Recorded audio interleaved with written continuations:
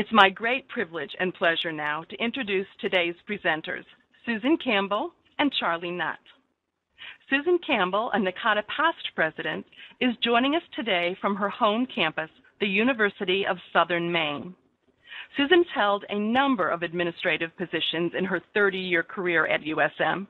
She became the Director of Academic Advising in 1993, served as Executive Director of the Division of Advising and Academic Resources, and was promoted to her current position of Associate Vice President for Academic Affairs in 2006. In addition to her term as NACADA President, Susan has served our association through participation in regional and annual conferences as a presenter, site chair, evaluation chair, and Region 1 conference chair. She served as the chair of the Advising Administration Commission and as faculty member for the Administrators Institute. She's been a participant in the organization's Professional Development Task Force and has served as a faculty member at the NACADA Summer Institute and the Assessment of Advising Institute. Susan has also contributed to a variety of NACADA publications, including Academic Advising Today and the Guide to Assessment of Advising CD. Charlie Nutt, NACADA's Executive Director, is here in Manhattan, Kansas, broadcasting from the NACADA Executive Office. Charlie joined the team at the Executive Office in 2002, coming to the Little Apple from Coastal Georgia Community College. Charlie and Susan have been working together on this topic for several years, and we hope that many of you saw their first broadcast on this topic in September 2007. We're certain that you'll find they make a great team.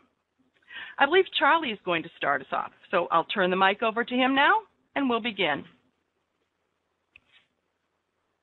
Thank you, Lee, and thank you for all you do for the webinar series. It's hard to believe this is our 26th webcast, and I appreciate greatly all you do to make these come about. And just want to take a moment to say how excited I am, Susan, to be presenting with you again and talking about such an important topic.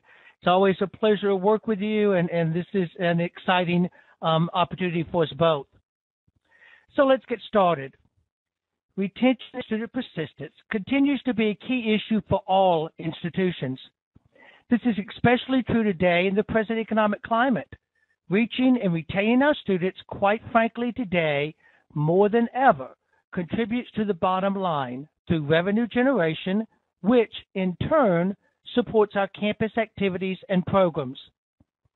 So in addition to being responsible to our students and our constituencies for the academic, personal, and career success of our students, our institutions also are recognizing that reaching out to retain students can make the difference in their financial survival. This is particularly critical in this highly volatile economic and demographic change environment.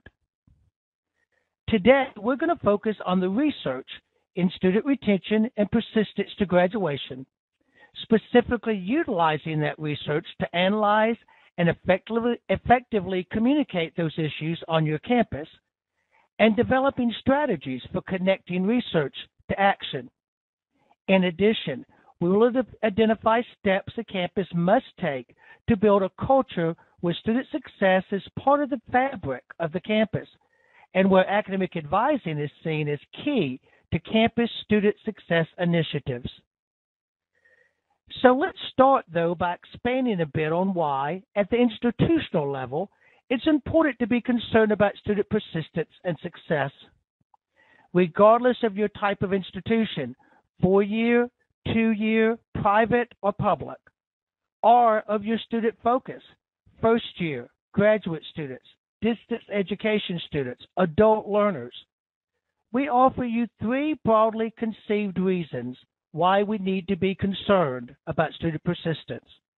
First, college persistence and graduation rates influence the public perception of the quality of your institution, which in turn affects recruitment and external funding possibilities. There is today a heightened awareness of the persistence and graduation rates among the public, particularly those with children reaching college-age years or even graduate school age. And certainly this awareness is growing among our adult learners as well. Institutional persistence and graduation rates play significant roles in recruitment, more than ever before, and in the family decisions regarding which students will ultimately attend. In addition, state legislatures are increasingly concerned about graduation rates, and in some cases are introducing legislation to mandate improvements and tying funding to those improvements, some even connecting funding to graduation and completion rates instead of the traditional enrollment numbers. Second, rates of persistence and graduation are becoming important components of program review activities, and in particular, accreditation and reaccreditation.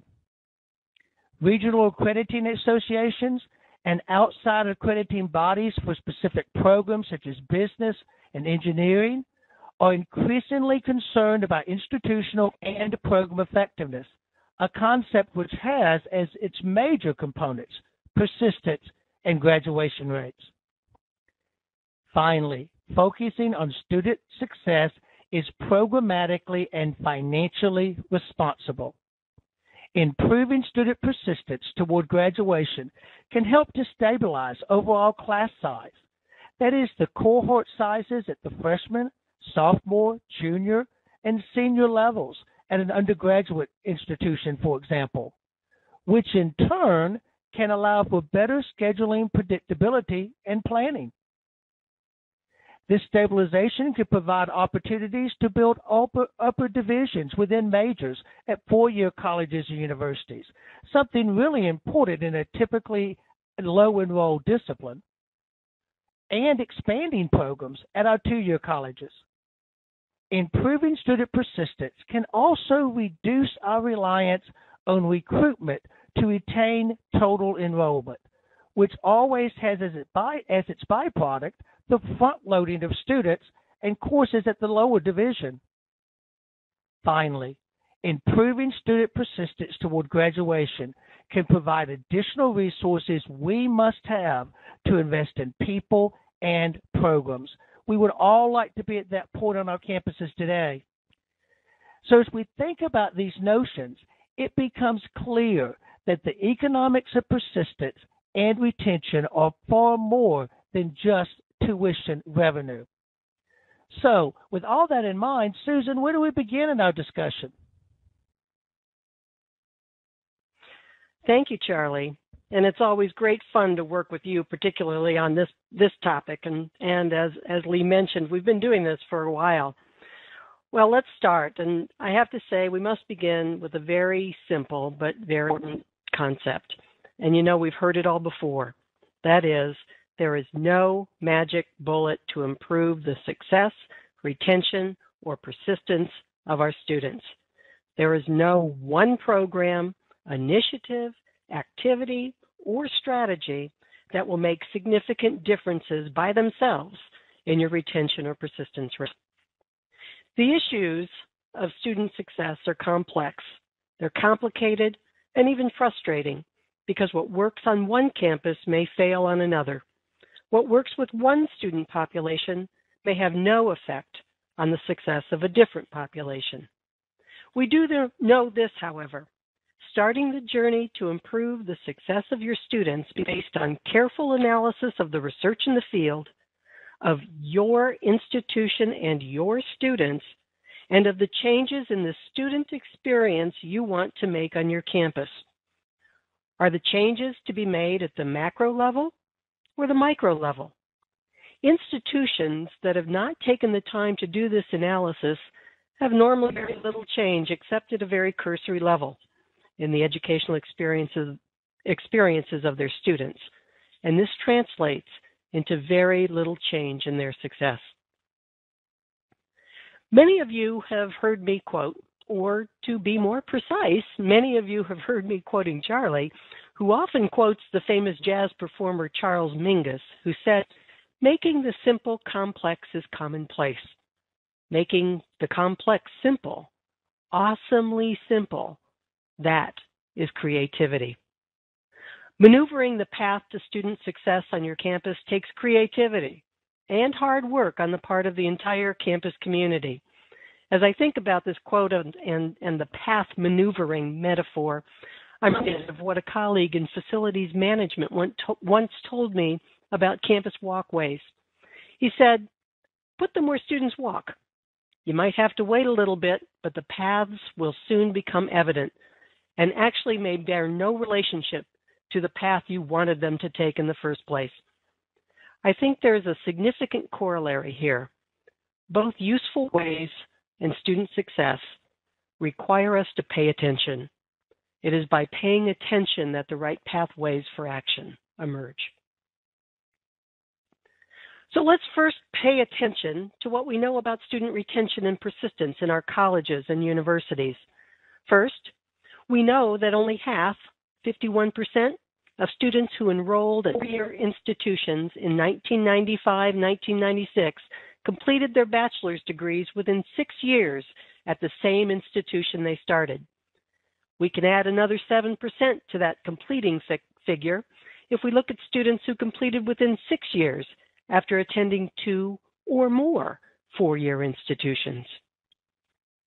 For the traditionally unserved populations, persistence to graduation is even lower, with 46% of African American students and Latinos completing a degree at a four-year institution within 6 years.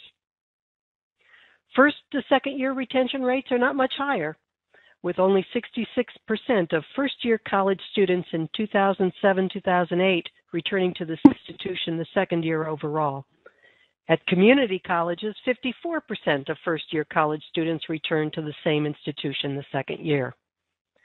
These data are not new to anyone listening, I'm sure, but they definitely demonstrate that institutions must begin to analyze their services, their programs, and their organizational structures in order to significantly impact the success of students.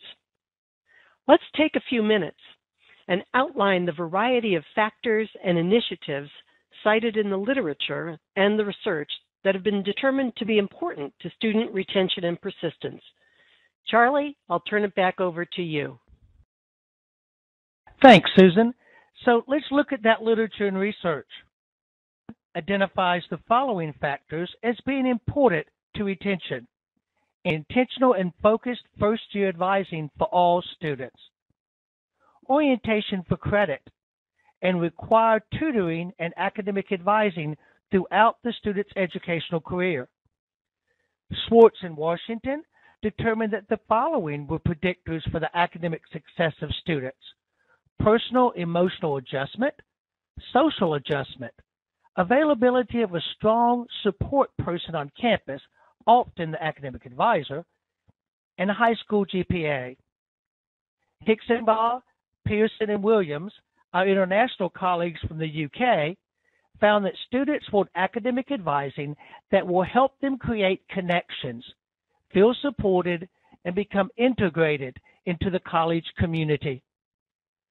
Swall found in a summary of the literature and research into student retention that there were 3 themes that affect student retention and persistence: academic preparedness, campus climate, and commitment to achieving educational goals and to the institution.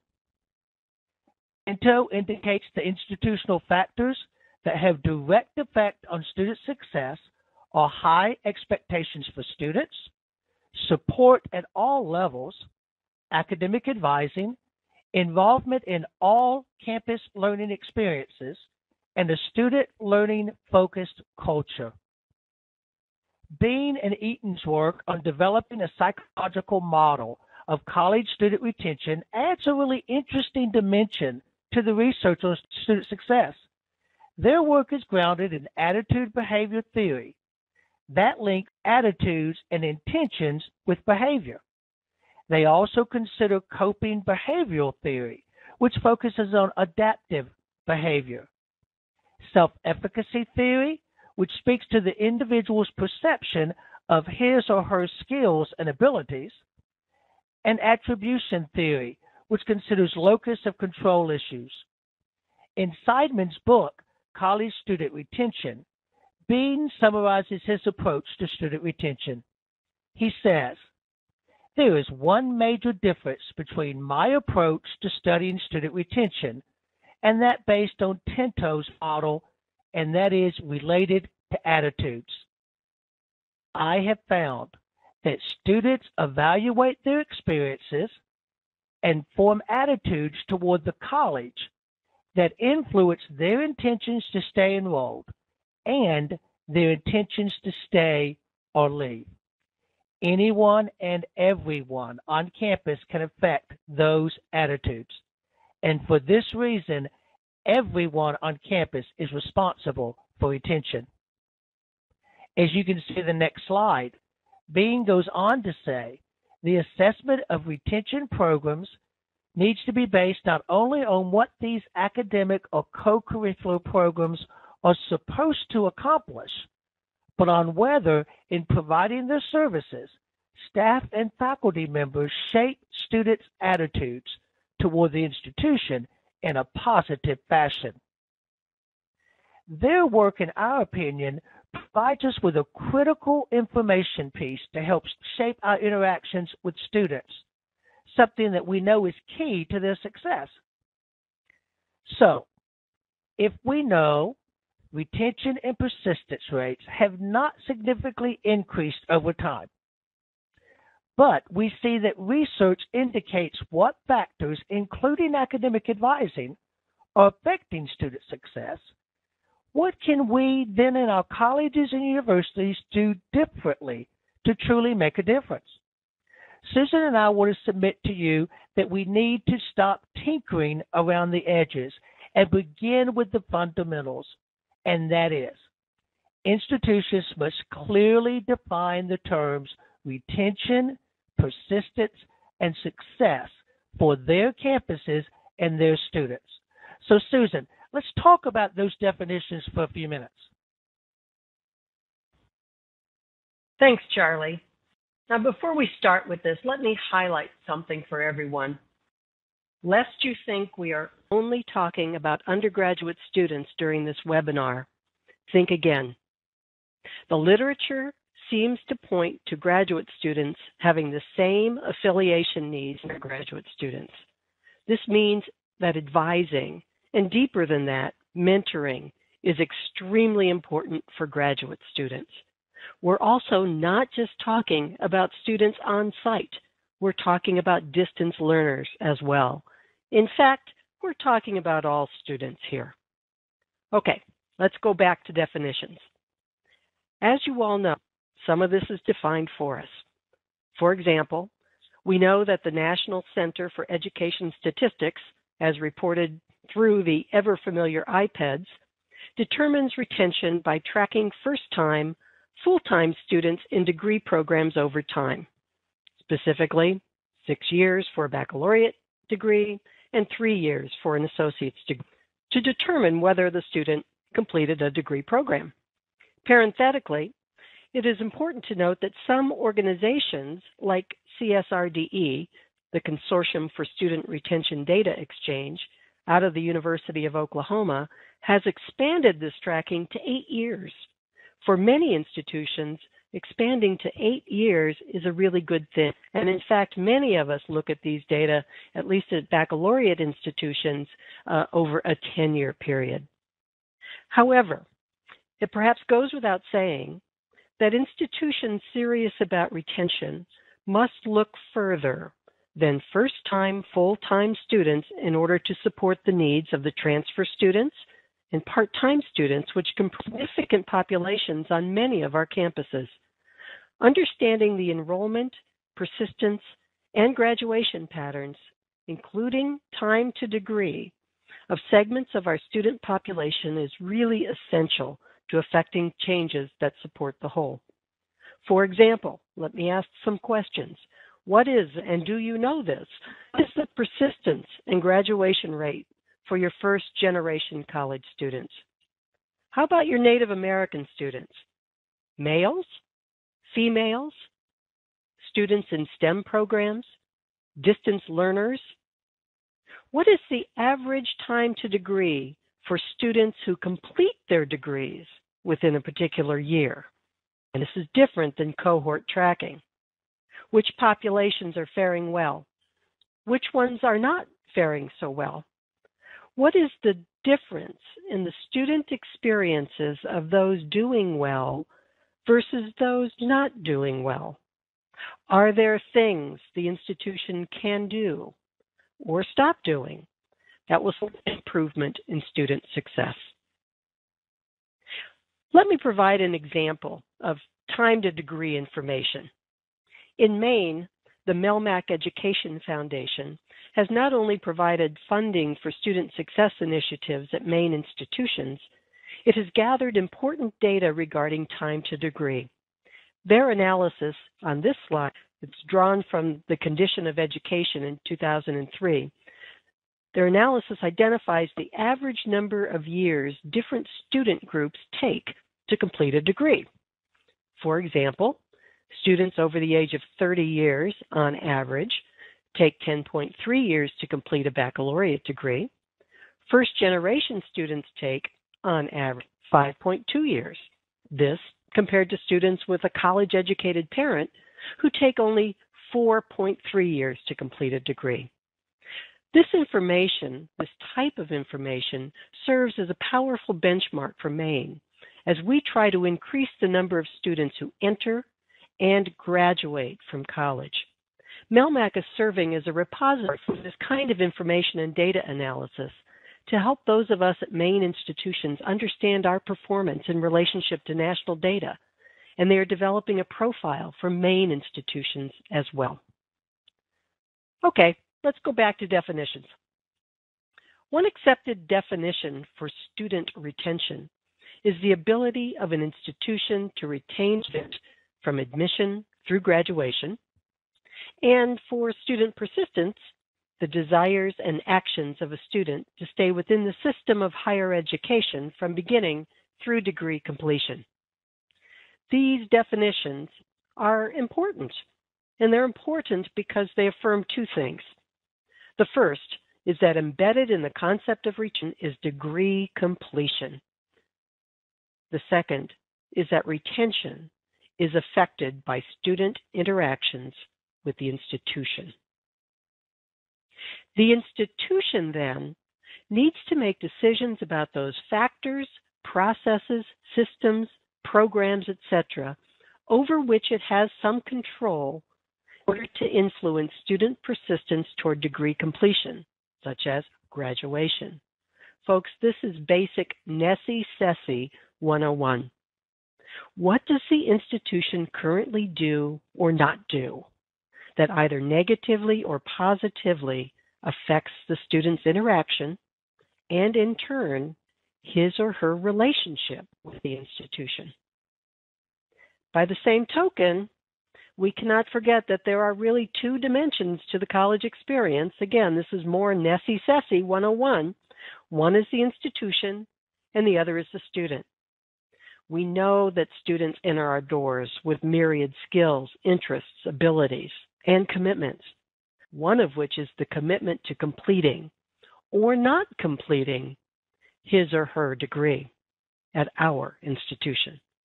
Charlie, let's look at what the research tells us a little bit more about the notion of commitment. Okay, so let's begin with John Bean's research on the psychology of leaving. Bean found that the intention to leave or stay is the best predictor of actual student departure. Think about this for a moment in relation to your own student population. What portion of your entering student body starts college with the intention to leave? How many actually articulate this in language such as, well, I'm starting here, but I'll be transferring, or this was my safety school, I'll be leaving when I get those 30 hours. These statements reveal a student's lack of commitment to your institution. The real question for us then is, what are we at our institutions doing to positively influence a student's commitment to degree completion as well as their commitment to our institutions? These two pieces, student level of commitment to degree completion and the institution, and the institutional response to this commitment, meaning the culture and climate of our institutions, interact to affect retention. Seidman states that to be successful, intervention programs, services, and initiatives must be powerful enough to affect change in the institution and change in the student. Tinto has long contended that retention is not the goal. The goal is providing quality educational experiences that affect a commitment to students and that are a result of changes in the institution. He goes on to say, the extent that students become academically and socially integrated into the formal and informal academic and social systems of an institution often will determine their departure decisions. Crew states that student success must be defined broadly in order to include things such as academic achievement, the engagement in educationally purposeful activities, satisfaction, acquisition of desired knowledge, skills, and competencies, persistence, attainment of educational goals, and post-college performance.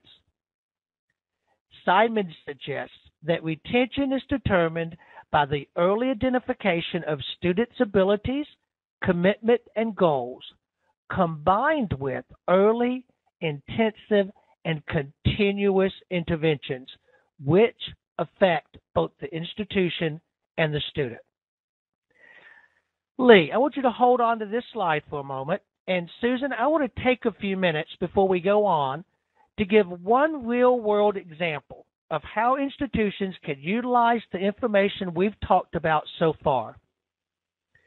On a variety of institutions, Early Alert and/or programs focused at students who are experiencing academic difficulty in their first semester or their first year have been implemented to improve the success of these students, thus improving their retention and persistence. Well, many of these programs have had little success or very limited success with these students' long-term retention and persistence to graduation. I believe that the reason for this failure, or at least limited success, of such programs can be clearly tied to the following.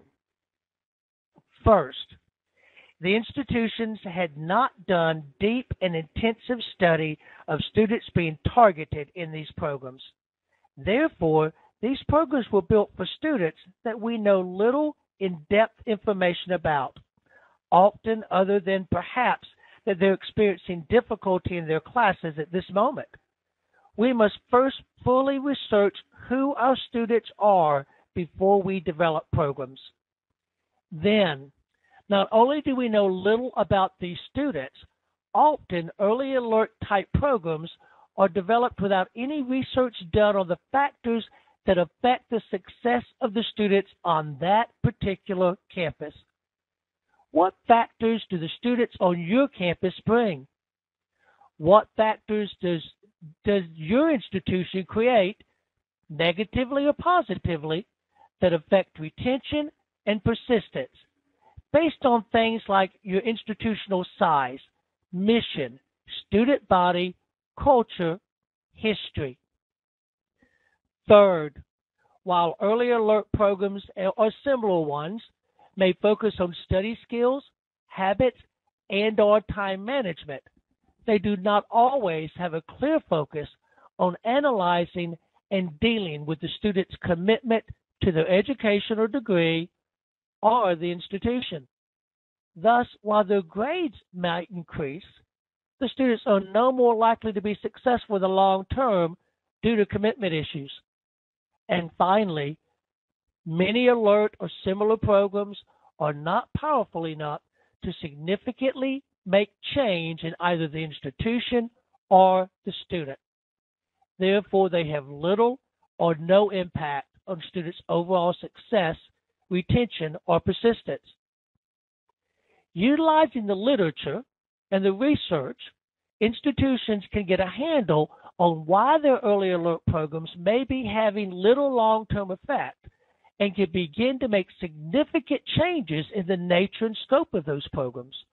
Or perhaps even better, they could develop programs initially having done the research and study I suggested moments ago.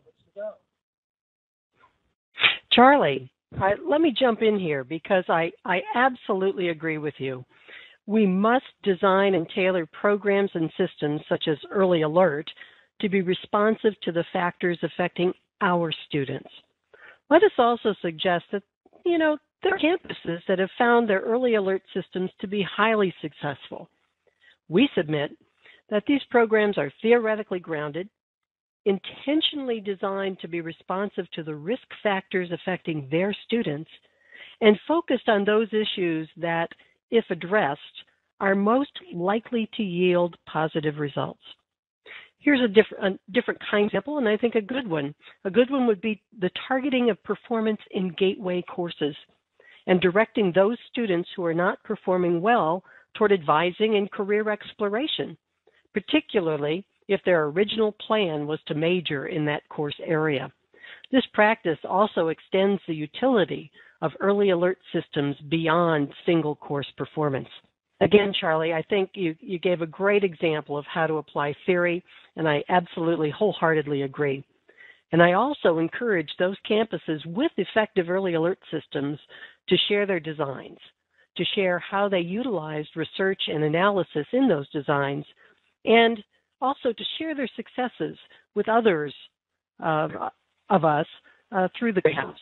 So let me give it back to you, Charlie. Thanks for letting me chime in. No problem, Susan, at all. And those of you interested in sharing that information with us through the Clearinghouse on your successes can do so by sending that information to Marsha Miller at miller@ksu.edu. So, where does academic advising fit in all this? As demonstrated by the research, academic advising is integral to the retention, persistence, and student success initiatives on a campus. Tinto states that good academic advising is one of the key components that promotes retention and persistence to a degree, for it reflects an institutional's commitment to the education of its students. Hence, academic advising is one initiative that can both change the culture of an institution and have positive effects on students' commitment to their educations and their institution. Now, we all know the significance of Richard Light's research that clearly identified the effectiveness of students' relationships and experiences as key to their success, and the lack of effective relationships key to less successful college experiences. CU indicates academic advising is a way to connect students to the campus and help them feel that someone's looking out for them. So if research continues to demonstrate the relation of academic advising to student retention, persistence, and success, how do we utilize this knowledge to make effective changes on our campus that enhance students' educational experiences and thus increase their persistence and retention rates? Well, we want to spend the remaining time with you today outlining some key strategies and techniques, like the one I just discussed earlier, that you can utilize on your own campus, as well as some examples of key initiatives involving academic advising that research shows have positively affected student success. Susan, I'll give it back to you. Thanks, Charlie. And as we go through these next sections, Charlie, if you have any comments that you'd like to add, please feel free to chime in, as I clearly took the liberty to chime in during your section of the presentation. Well, folks, we've identified 5 key conditions to support the role of advising in student success, and we'd like to share them with you. First, we must recognize that good, effective academic advising does not on its own increase the success of our students. All the research we have pointed to clearly states that academic advising is a key or integral or essential component of any student retention or persistence efforts, but will not, on its own, change students or the institutional culture. Therefore, the very first thing that we have to do is to identify all those areas, units, departments, offices, as well as all the variety of faculty, staff, and administrators on campus that we must, or with whom we must, build partnerships and collaborative relationships. Academic advising centers, offices, or units cannot be silos working in isolation from the rest of the campus. If you have a faculty advising model, faculty advisors must identify all the areas of the campus they must connect with in order to be a part of the success of their advisees. After we've determined with whom we should partner, we then must begin to analyze the types of partnerships we need to develop, because collaborative efforts must have clearly defined purpose, or have a clearly defined purpose, and clearly defined expected outcomes for these efforts. And I want to emphasize here that these efforts are particularly critical for supporting students who are learning at a distance, whether that be online or via other mediums as well. Second, successful retention and persistence efforts and initiatives are built upon both grassroots efforts and top-down initiatives. This is very important to the success of any effort. Top administrators, chancellors, presidents, provosts, vice presidents, as well as the deans and their associate deans must be in support of and communicate on a regular basis the importance of the efforts being implemented on a campus. They must lead the charge for change. They must encourage the types of analysis we discussed earlier and must be intentional in their leadership to provide both the support for and time for this analysis. Impatience on the part of a campus for change, as many of us may know, often results in change for change's sake, or change based on little analysis, and thus ultimately has little effect. Top administrators should foster a culture of student success and inquiry into the success of our students through their conversations and through their action on campus. As academic advisors and academic advising administrators, we must consistently communicate with senior administrators about the value and connections that academic advising has to all the efforts on the campus to increase retention and persistence rates, as demonstrated both in the literature and by the exemplary cases we have all studied and analyzed. Top-level administrators may be different for each of us based on our role on a campus, the size and mission of our institution, and how broad the initiative or efforts are. In other words, for example, if you work in a college of business at a comprehensive university, top-level administrator for you may be the dean of the college, being focused on initiatives directed totally to the students in the College of Business. However, if you are working at a 2-year community college with an Achieving the Dream grant to improve the educational experiences of all students, and thus their retention and persistence, top-level administrator may be the president or chancellor and his or her cabinet of key leaders on the campus. As an academic advisor and academic advising administrator, you need to determine with whom you need to keep in regular contact. Because initiatives will not be successful without the involvement and support of those on the ground. Faculty, staff, and administrators, not just advising centers, not just top-level administrators, but administrators, faculty, and staff across the institution. Top-level administrators are unable on their own to improve the educational experiences of students on campus. It must involve all those who touch students' lives on a daily basis. While the vision and key decisions for retention persistence efforts must involve senior administrators, they will not be successful if the stakeholder constituencies on campus are not actively engaged. The campus community must share the vision and foster the culture of student success through their actions, through their planning, and through their work with students. It truly is only by working together will our initiatives and strategies have any chance of making significant changes in our student success. Third, there must be clear leadership, and frankly, a clear leader with the responsibility for the retention and persistence efforts on a campus and the authority to bring together a variety of efforts across the campus. So note here, this does not mean this leader is solely responsible for student success. Instead, this leader needs to be responsible for coordinating the efforts across a campus. Once again, the size, complexity, and mission of the institution and the expansiveness of the efforts may define who or what is identified as the leader.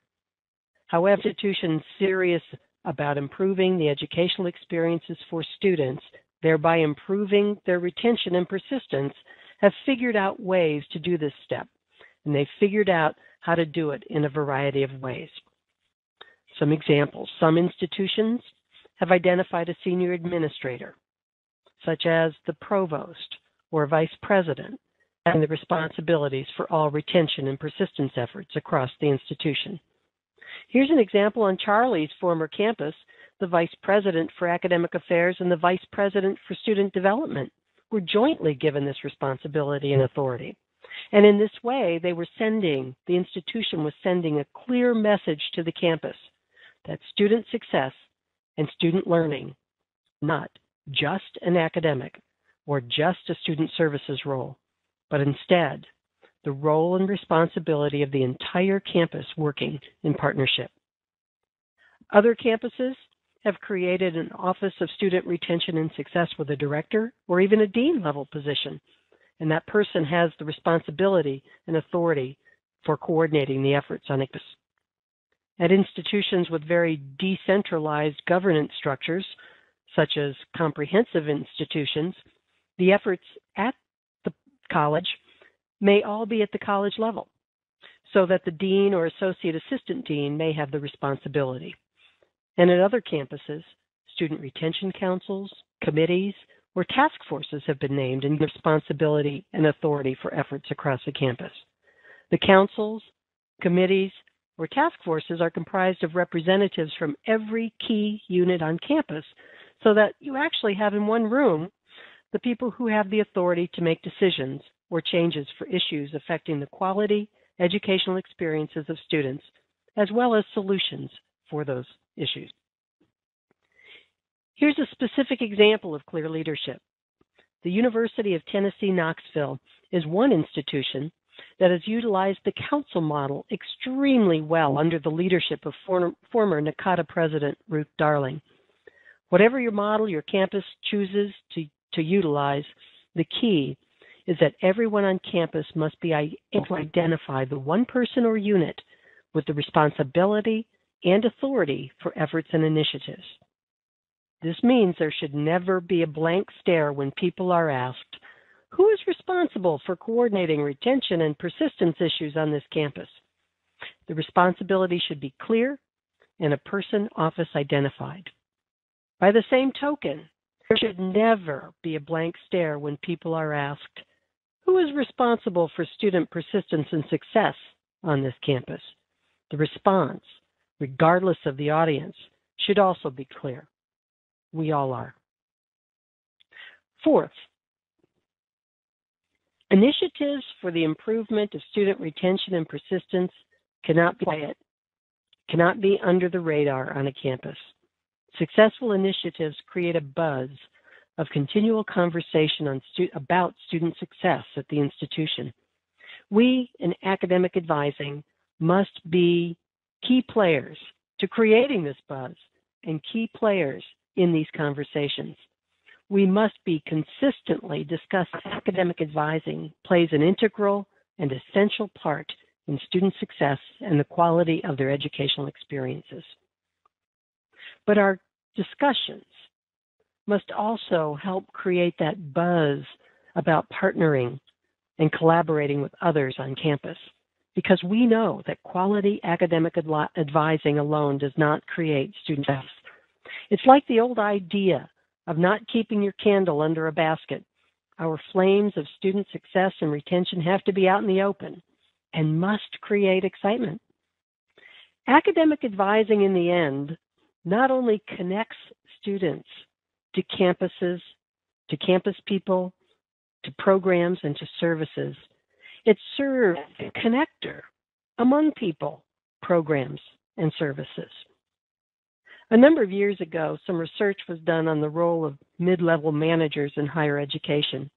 The term linking pin was used to describe how mid-level managers keep things connected on a campus. In many ways, I think, and Charlie thinks, academic advice is also a linking pin, intentionally connecting people, programs, and services in ways that will enhance and enrich a student's educational experience. So how can we highlight, this linking pin role for partnership development? A few specific strategies that each of you can on campus to keep the buzz and conversation alive could be any of these. How about this one? Formalize a campaign for advising for student success. Clarify the role of advising and supporting student success and keep that role visible so that all members of the campus community can get on board. Here's another one. Get leadership involved. Faculty, staff, student governance bodies. In collaboration with our Student Senate, we created a joint Senate leadership team to support student success.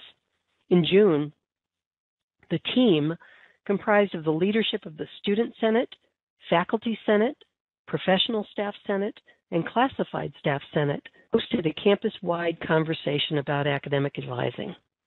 We had 120 people participate in this all-day conference. Over 30 faculty participated, which is really significant because faculty are not on contract during the summer months.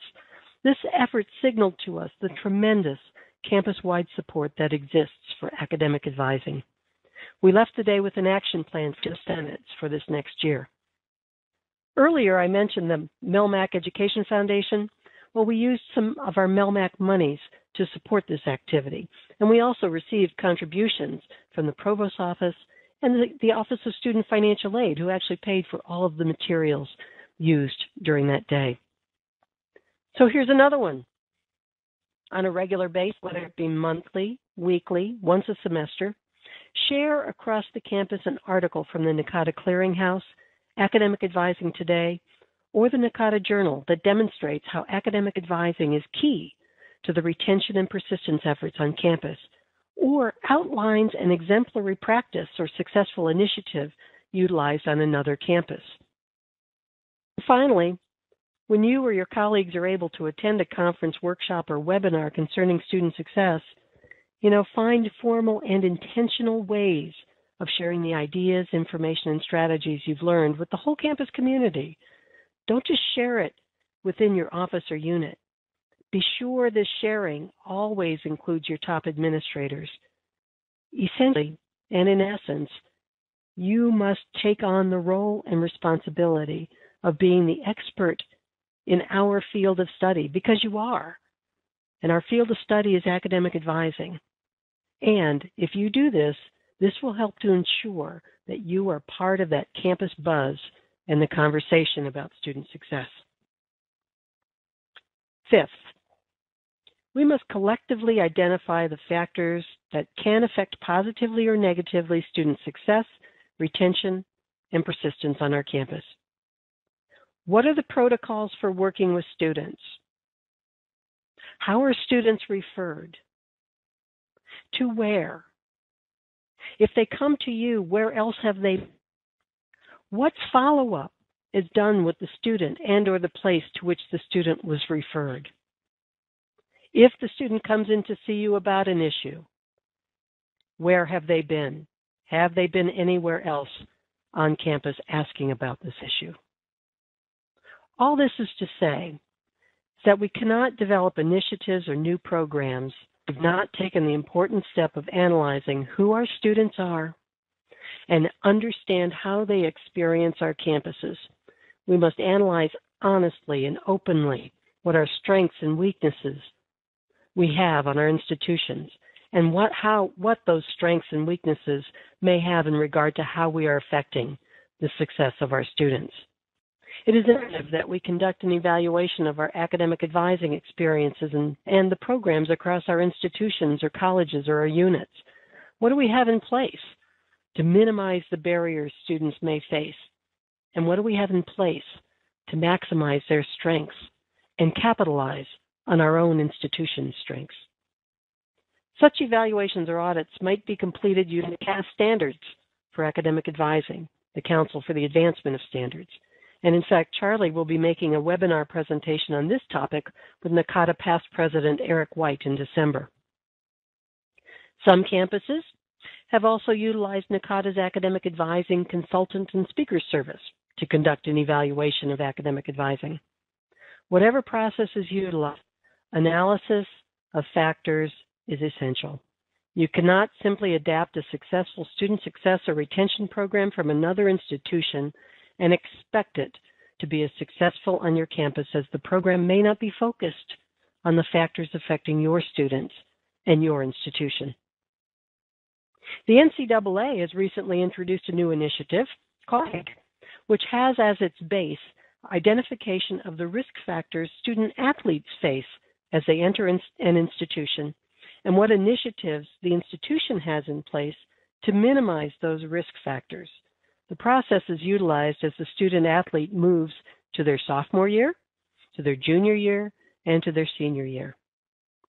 Would it not be powerful if an institution did that level of analysis for all of their students? What risk factors do the students on your campus face? At what level?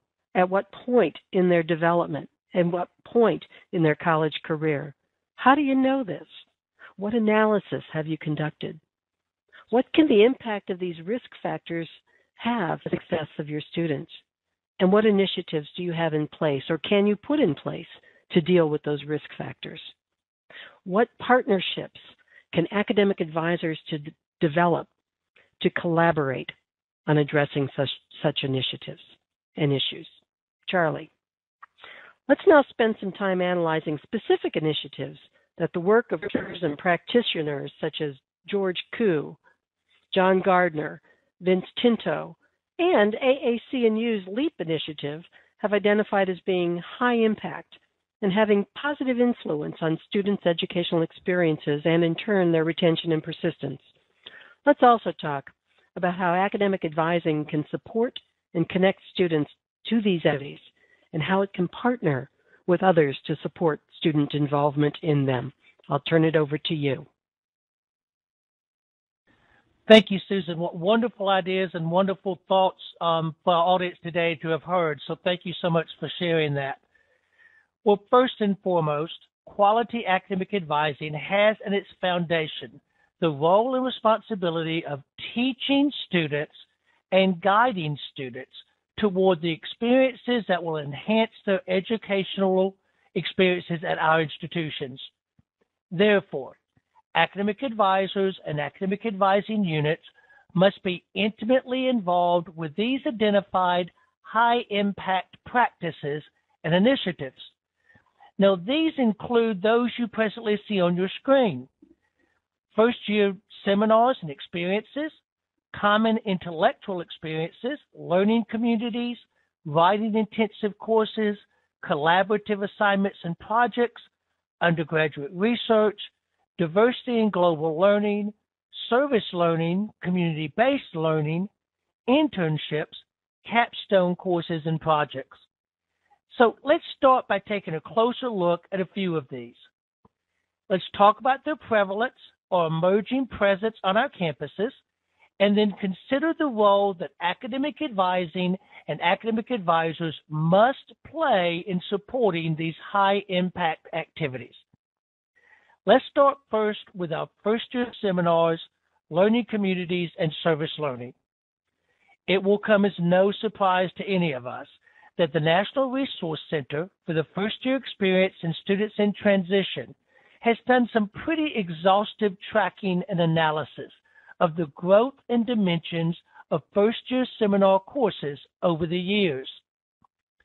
In the 7th National Survey of First-Year Seminar Programming, conducted in 2006, the Resource Center found that 84.8% of the responding institutions indicated that they offered a first-year seminar.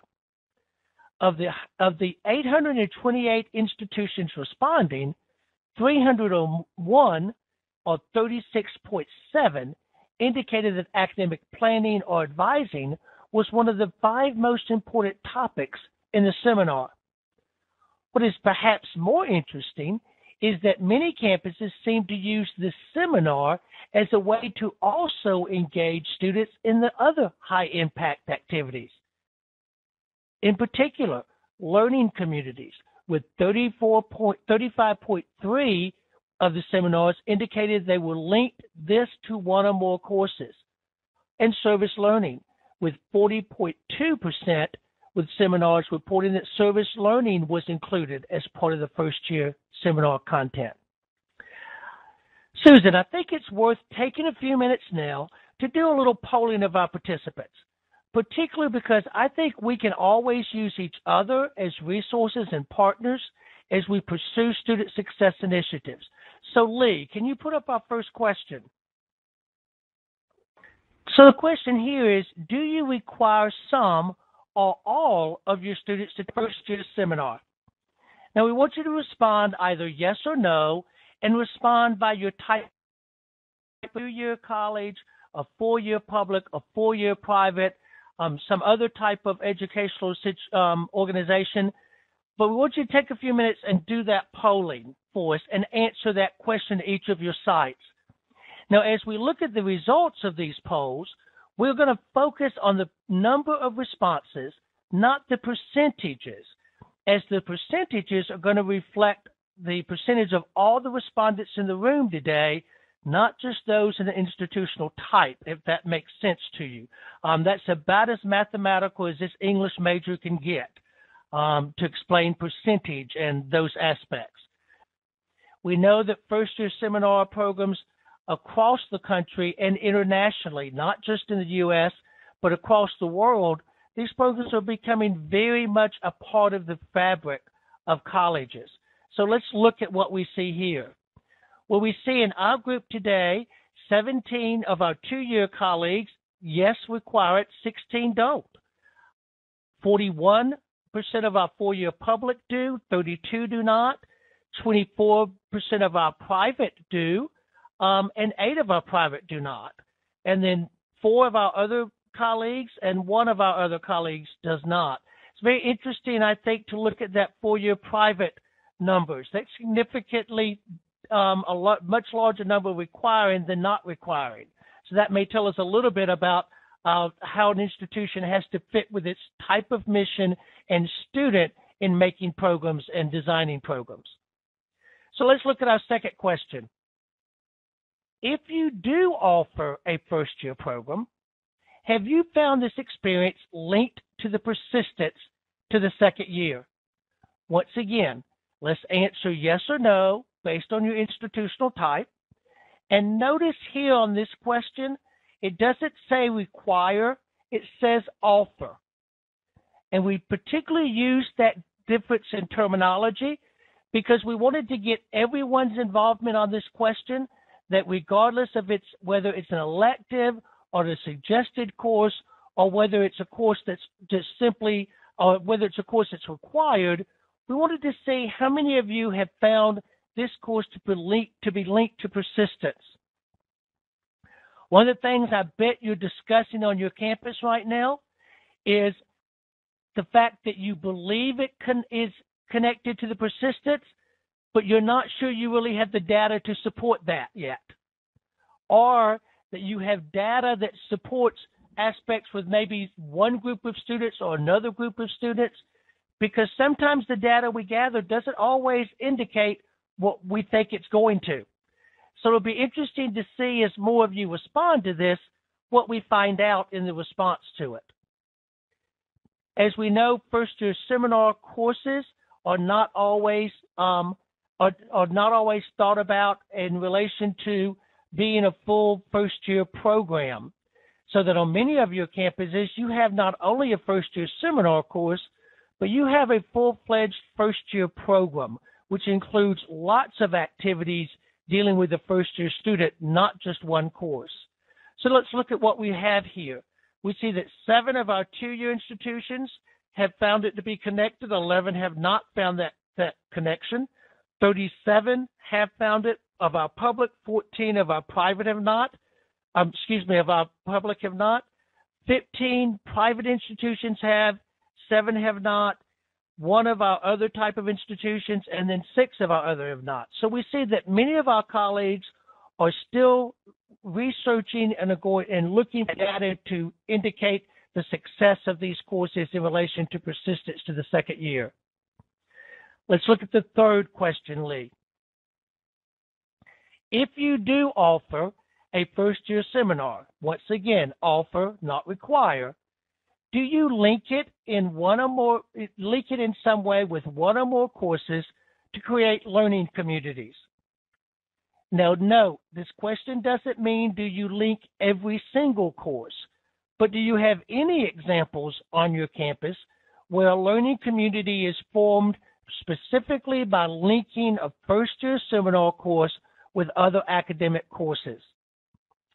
I recently had the opportunity to work with Minnesota State and Technical College in Moorhead, Minnesota, and they're initiating a really exciting pilot this fall of a learning community with their first-year seminar, and it's truly going to be culture changing in how they're developing it, how the faculty are working together, and how the students are going to work together across courses on various assignments and various readings. I think it's going to really be a major culture shift on that campus as they work with that. So out of our institutions that responded, 7 of our 2-year colleagues have done that, 17 have not. 41 of our 4-year have, 17 have not. 9 of our private have, but 20 have not. And then 1 of our other types of institutions has, and 6 have not. I think it's very interesting to note that while the 4-year institutions had many more programs that were required, we see much less of them doing the linking. That's just an interesting thing within that, with this audience today. Let's look at our next question.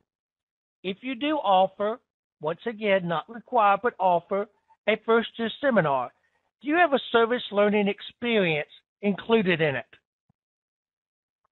I think it'll be interesting to see the response here, because on many campuses, I think we could all admit that there may be a community service type of activity built into the program, but we know, of course, that the true difference between community service and service learning is that reflection piece, the opportunity for students to reflect upon what they've done out into the community and what they've learned through service. So it's going to be interesting to see how many of you see service learning as truly being a part of that seminar you have on your campus. Got about half of our respondents, or a little more than half, obviously I can't do math, responding here. So let's look at what we have. 4 of our 2-year do, 23 have not. 21 of our 4-year public, 41 of our 4-year public have not.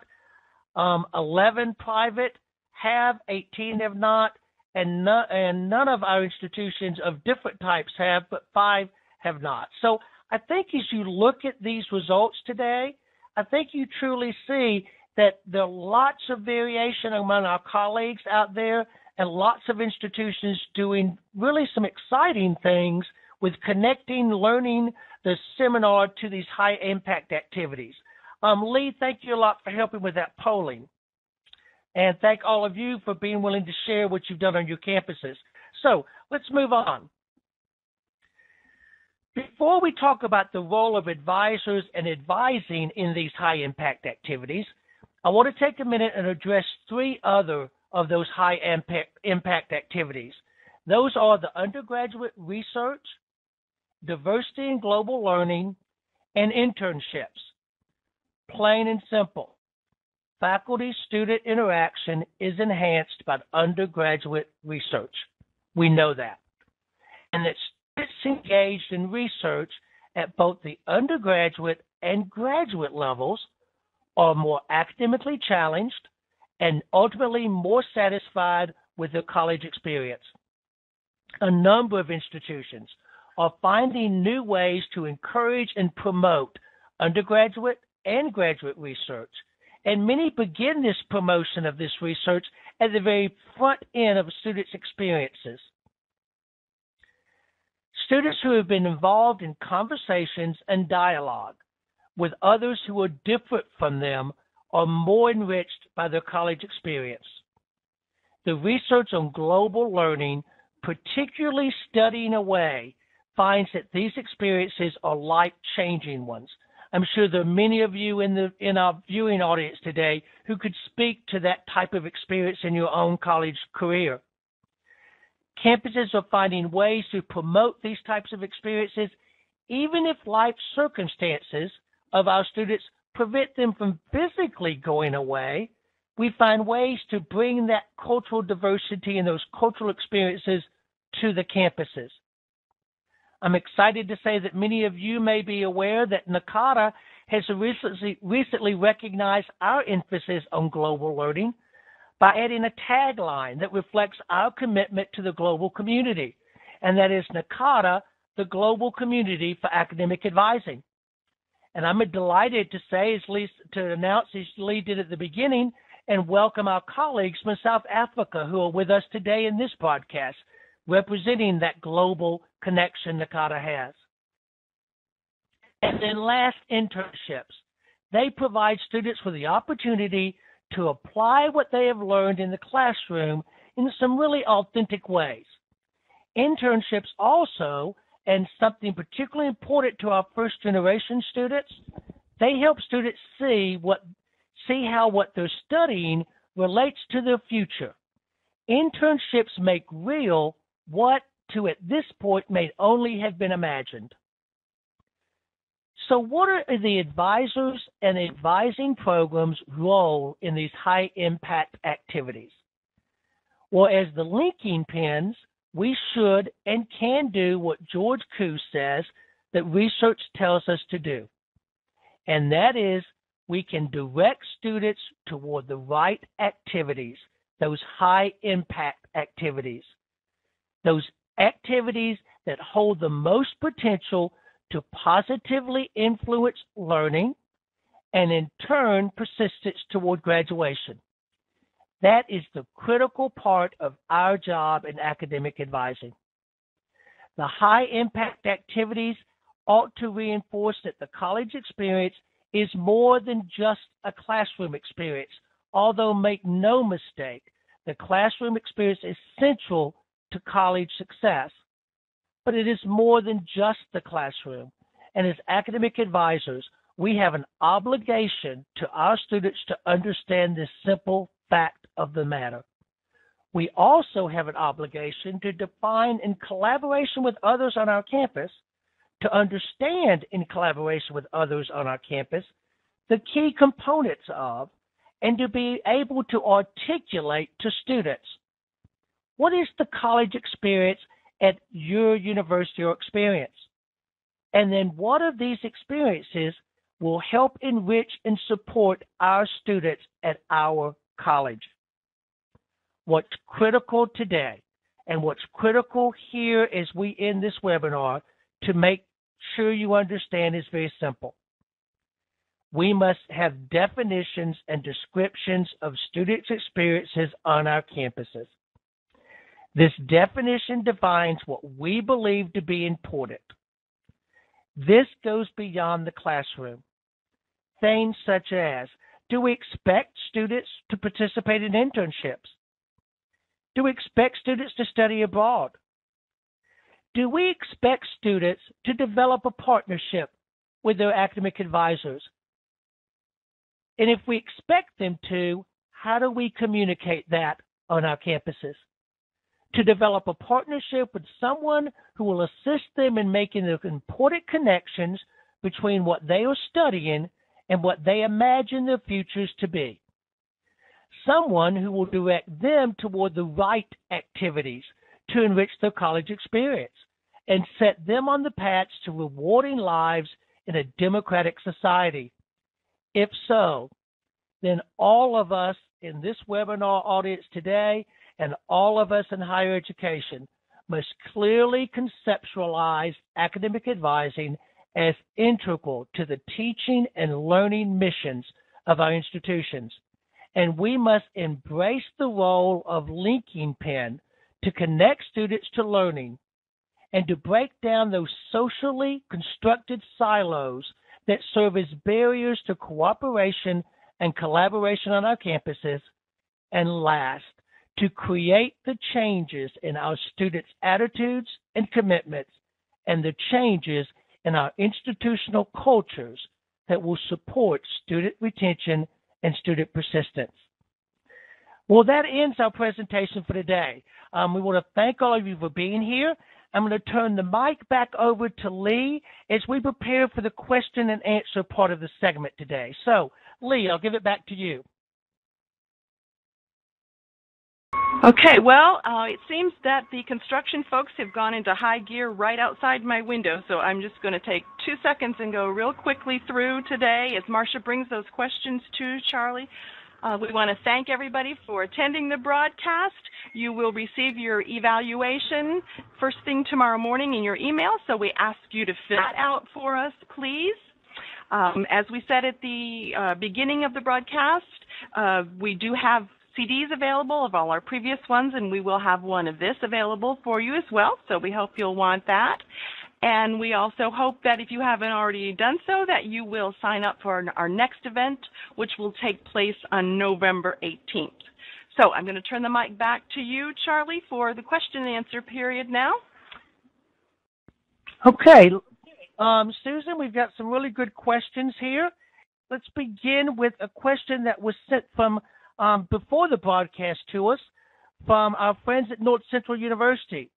And that is, they'd like to know if there are different strategies or approaches that promote retention with our adult students. So, Susan, I'll let you start on that question. Thank you, Charlie. I think what we want to do as we answer these questions is relate back to the research and the literature that we were trying to present during today's webinar. Adult students are first and foremost students. The kinds of strategies, it is our belief, that you use are very similar to the ones that you use for any student. What we need to address, however, particularly with adult students, are the life circumstances that they may be facing, which means that we need to take into consideration what the issues they have related to the other kinds of commitments that they have in their lives. It means that we need to be responsive and use different kinds of modalities and perhaps different times in order to address their particular needs. Charlie, you want to add a little bit to that? Yes, I think one of the things that we have to look at with adult students is recognizing that we have to truly expect from them the same level of commitment and the same level of dedication to their studies. Many times we allow adult students, I think, to get away with the concept of classroom, parking lot, classroom, because of their busy lives. We know they have busy lives, but that their lives cannot keep them from committing to their success. So while the activities might be different in working with our adult students, we still have to find those high-impact activities that build their commitment to their academic success and to their persistence to graduation. And that becomes very important. Susan, we have another question, which is, would you define for the audience the definition of intentional advising?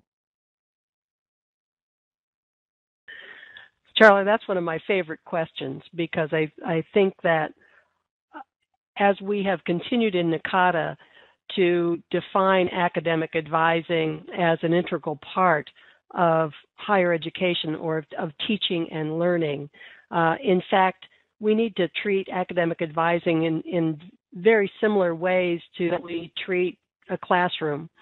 That's why I'm always very excited when campuses start thinking about putting or actually do put together syllabi for academic advising.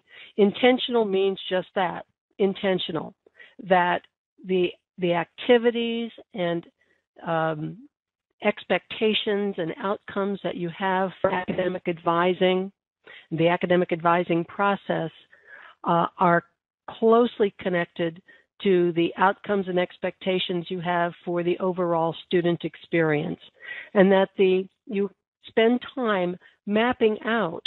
That's part of what we were talking about earlier, that you map out the student experience from the point of acceptance through graduation, and you identify those kinds of high impact activities or those key activities that will enhance and enrich a student's experience, and identify the processes and the conversations that you need to have with students in order to help them achieve their educational career life goals. So when we start talking about academic advising as an intentional experience or intentional academic advising, we're also talking about it in a developmental sense, that we're looking at what do students need, and actually the Academic Advising Handbook has some great chapters on this. What are the students' needs as they enter through and exit our institutions?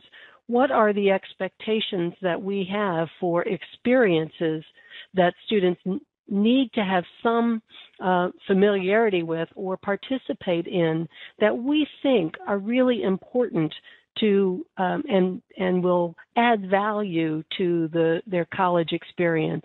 We know classes are part of that, and we know that through intentional advising, we can talk with students about the course offerings and maximize and enrich their experience just by talking about their goals, their aspirations, and the kinds of classes that the institution has that will enhance and enrich the student experience.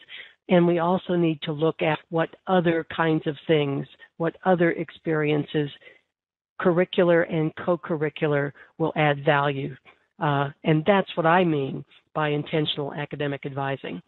That's probably more than anybody wanted to hear. But Charlie, would you like to add to that as well?